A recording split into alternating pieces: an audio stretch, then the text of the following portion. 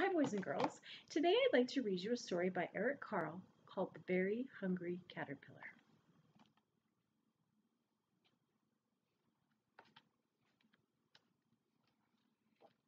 In the light of the moon, a little egg lay on a leaf.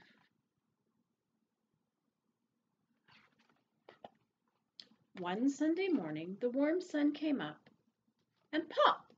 Out of the egg came a very tiny but very hungry caterpillar.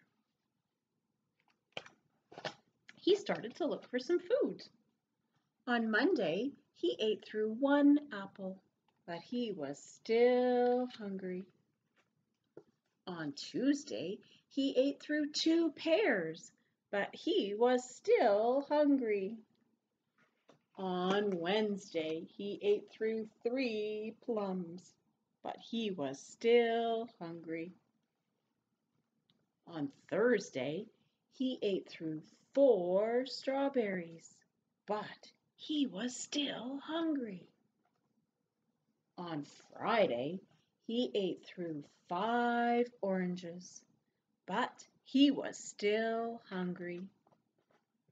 On Sunday, he ate through 1 piece of chocolate cake, 1 ice cream cone, 1 pickle, 1 slice of Swiss cheese, 1 slice of salami, 1 lollipop, 1 piece of cherry pie, 1 sausage, 1 cupcake, and 1 slice of watermelon.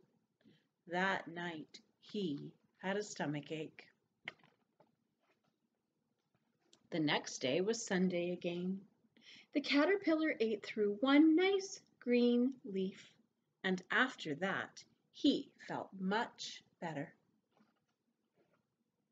Now he wasn't hungry anymore, and he wasn't a little caterpillar anymore.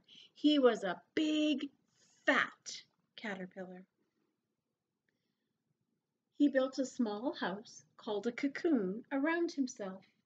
He stayed inside for more than 2 weeks.